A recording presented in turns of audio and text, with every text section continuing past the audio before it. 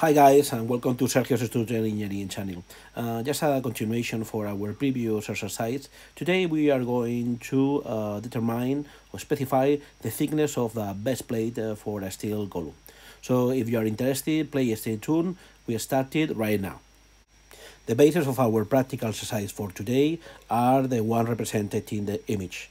The anchor bolts are one of them are subjected for previous exercise of balancing forces, and then each one of the three are subjected to 220 kilonewtons. Okay, the press plate has been specified as a steel grade S355 G0. Okay, in accordance with European codes, and in according to that European code, the steel grade of S350 has been defined with a limit steel grade of 355 megapascals. And at the right corner, bottom right corner, you can see the free body diagram of the forces acting against the base plate.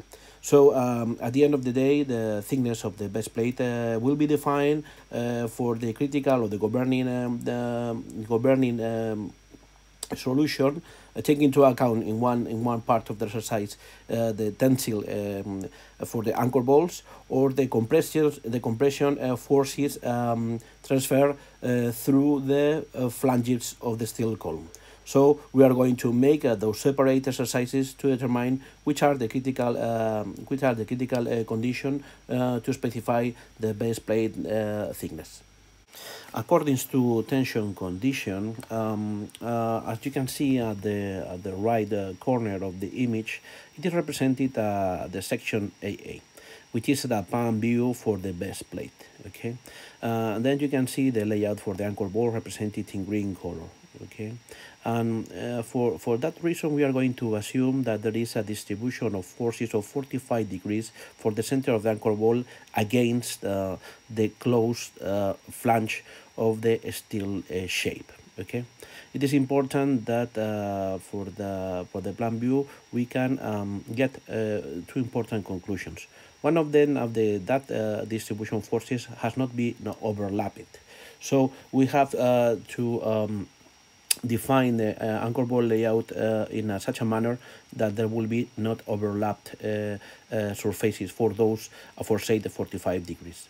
And the second important condition or conclusion that we can get for this exercise is that the necessary sometimes it's necessary because of that in terms of avoid overlapping, it is to extend the flanges with stiffeners. Okay, in that direction, not in the opposite one.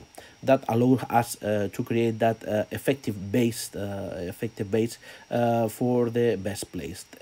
That in our particular case, it is defined with B equal to 120 millimeters. So in order to get the thickness of the base plate for the tension condition provided by the anchor bolt, according to Navier's law, we have that the steel subjected to a bending moment equal to mg and divided by the resistance modulus of elastic resistance modulus WE, okay, is equal. We have to develop this equation to B T square root of 2 and divided by 6. We assume elastic modular resistance of a rectangular section. Okay, that's what we are studying. As you can see, we have an resistant rectangular section that this T represents the thickness of the base plate, and then the variable B is the one indicated in the sketch is 120 mm. Okay, so if we isolated T, we have the square root of 6 times EMD divided by B and divided by the steel grade limit J limit for the steel. Okay, so in accordance with the Eurocode, we have this And the sigma for steel, we are going to define it as a elastic limit of the steel divided by gamma m2 equal to 1.5, a safety factor to be applied for connections and design of anchor bolts. So this is the equation, and then we are going to get and to complete each of the elements of the equation to get the value of t. The first thing we have to do is to analyze or to get the value for the bending moment. It is very simple. With this assumption of the calculation of the best plate, okay, we assume that we have a cantilever, okay, when where the load applied to the cantilever, it is the tension force of the anchor bolt itself. Okay, we have 220 kilonewtons. Okay, the length of the cantilever is the value of 60 mm. Okay, so we get a bending moment equal to 220 kilonewtons per 60 mm. Okay, so this value is equal to 13.2 meters kilonewton.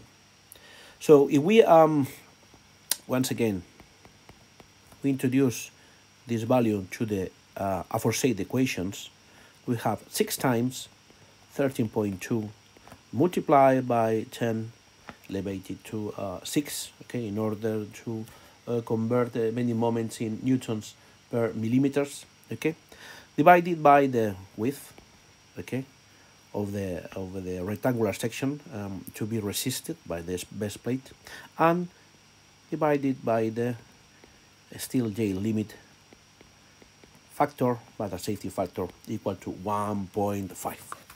So if we multiply, we operate these values,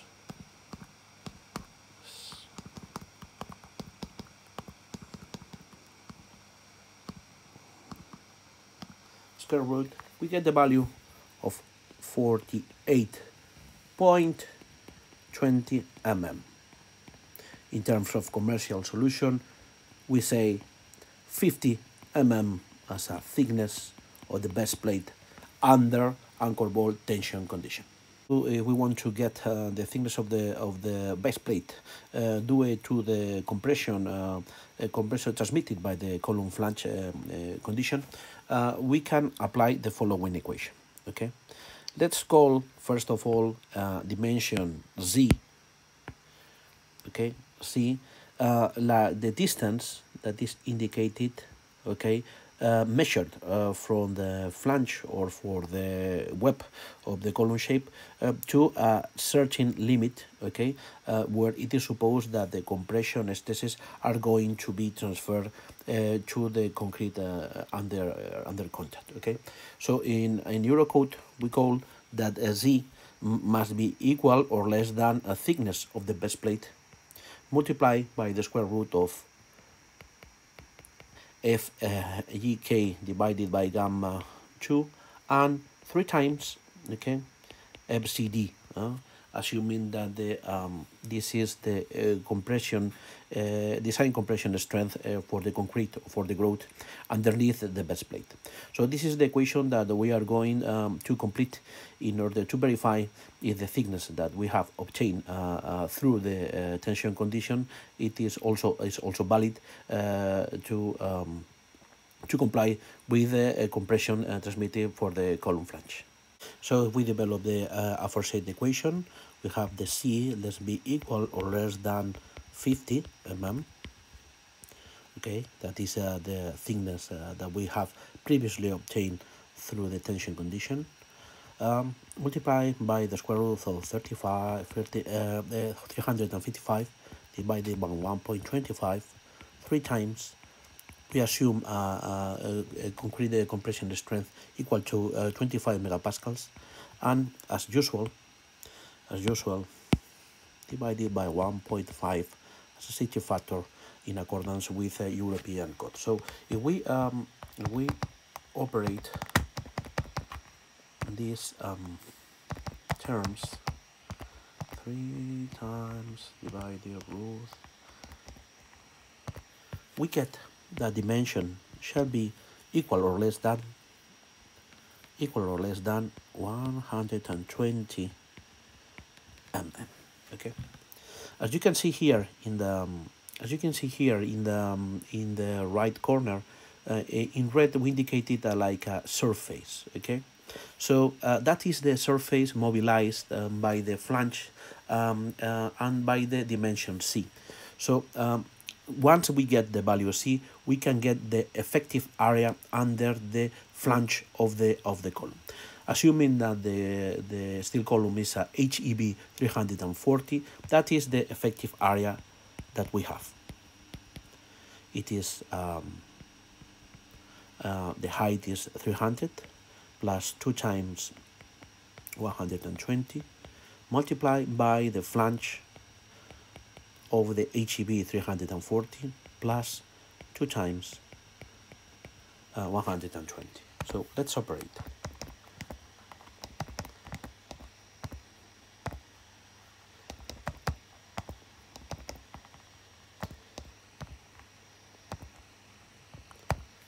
We get an area equal to 141,201 square millimeters.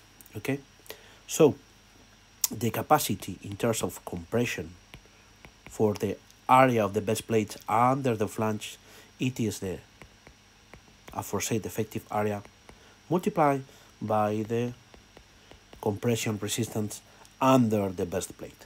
So if we operate this, divided for, we get 2,353 kilonewtons. Okay, the value is clearly bigger than 3 times 220 kilonewtons provided by the anchor bolt. So the thickness that we already deducted for the tension condition is completely valid for the compression in accordance with Eurocode 3. This is the end for the video for today, but before leaving I would like to recommend you the following website. It is called in Spanish Archivo Digital UPM. Okay, it is a depository for a lot of technical content with very, very interesting PhDs, technical papers, and so on. And of course, you can find there that my first technical paper. Okay, that was a comparison between the base plate design between Eurocode 3 and the American Steel Code AISZ. So if you want to go deeper in the T-Stub concept and the difference between the code, I'd invite you to go to visit the website.